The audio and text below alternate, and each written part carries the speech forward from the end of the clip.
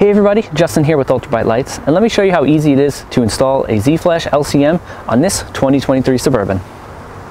So included in the package is your module and these two harnesses. This harness is the one that's going to connect to the vehicle. Simply take this plug and plug it in to the top of the module, just like that. When we go inside, I'll show you how to connect these two plugs inside the vehicle. And then for controlling the module, you have either hardwire options. So if you want to connect these to an upfitter switch or an external controller, switch box, etc., these are what you're going to want to use.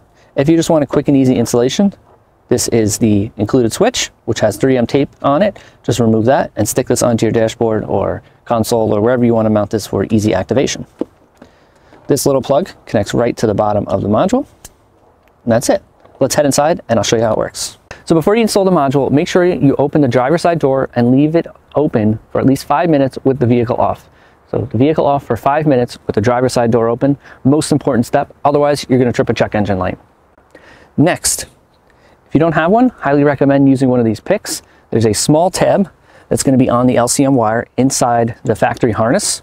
It's going to be right here. It's not on ours, but it is on the factory one. And using this little pick, you can pick that off and it'll save you a lot of time. Any site with small screwdriver will be best, but these small right angle picks are going to be your best bet. So the LCM is going to be located right up underneath the driver's side dash, over to the left on this side. It's going to be right next to the BCM. The BCM has 7 wires coming out of it, while the LCM has 5 wires. So we're going to want the one that's the LCM with 5 wires coming out of it. Let me show you how that works. The LCM module is going to be right here. And if you want to make things easier, I would recommend removing this panel here. Just like that, and that'll allow you easy access to the LCM. So here is the BCM, and this one right here, again with the 5 plugs coming out of it, is the LCM. We're going to go ahead and remove this purple one right here. As I mentioned, the pick tool is going to be your best friend. There's a small tab there, and now I can remove that.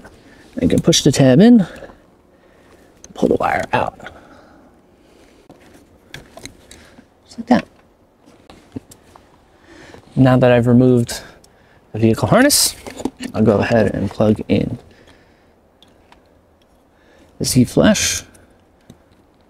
So now that my module is installed, I'm going to go ahead and just untwist the harness here, install my switch, tuck the module away nicely, and I'm ready to go. The easiest way to activate your module is using the included switch. Simply hold it down for 3 seconds. And that noise, along with the turn signal indicators, indicates that the module is on. To change the flash pattern, just hit it for about 1 second. They'll flash again, and they will blink the amount of times to indicate the number pattern that you're on. So that time it blinked 3 times to tell me I'm on pattern 3. They just blinked once, now it tells me I'm on pattern 1. There's a quick and easy way to activate the lights while your vehicle's off. Simply use the vehicle's key fob to lock, unlock, and that will activate all the lights on your vehicle.